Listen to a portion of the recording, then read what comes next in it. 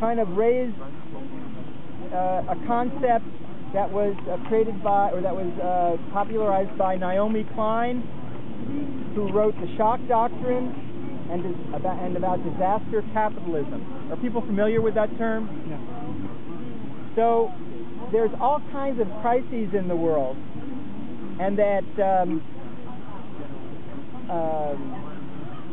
the wealthy corporations are looking at them as opportunities to make profit. So right now, the current economic crisis that we're facing, the recession, the corporations the conservatives have been able to shift the ball. What we need to do is we need to put people back to work. The causes of the economic crisis and the deficit were the tax cuts for the wealthy, the economic downturn, which was caused by financial speculation, and excessive military spending. Those were the causes. But what is the prescription that is being foisted on us? Austerity. Cut spending. Not so much military spending, but spending on programs for the poor. So this crisis is being used as an excuse to privatize new sectors of the economy so they can be profit centers, cut social programs so that more money can become profit centers and reduce taxes further, and attack unions. So the crisis is being used to further this radical agenda.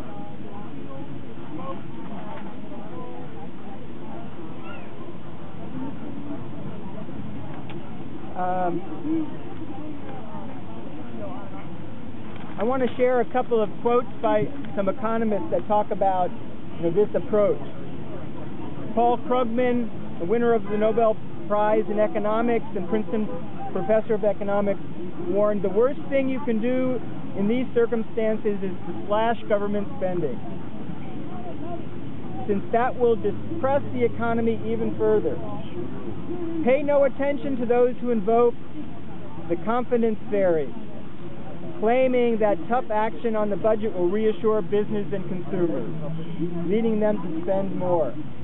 It doesn't work that way, a fact confirmed by many studies of the historical record.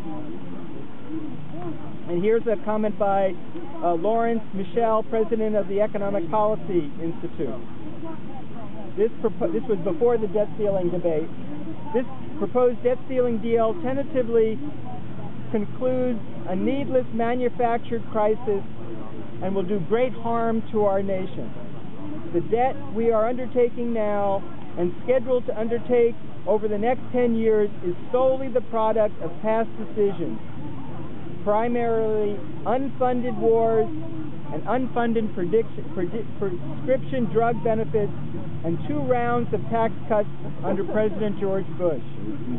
The recession-related revenue loss caused by the recession-related revenue costs caused by the financial crisis. And who can name me the leader who said this about the budget deal or the deficit deal? This is a sugar-coated Satan sandwich. If you lift the bun, you will not like what you see. This debt deal is antithetical to everything the great religions of the world teach, which is to take care of the poor, aged, and vulnerable. They're probably trying to get rid of him now. He'll go down in history. They'll vote him out. He told the truth.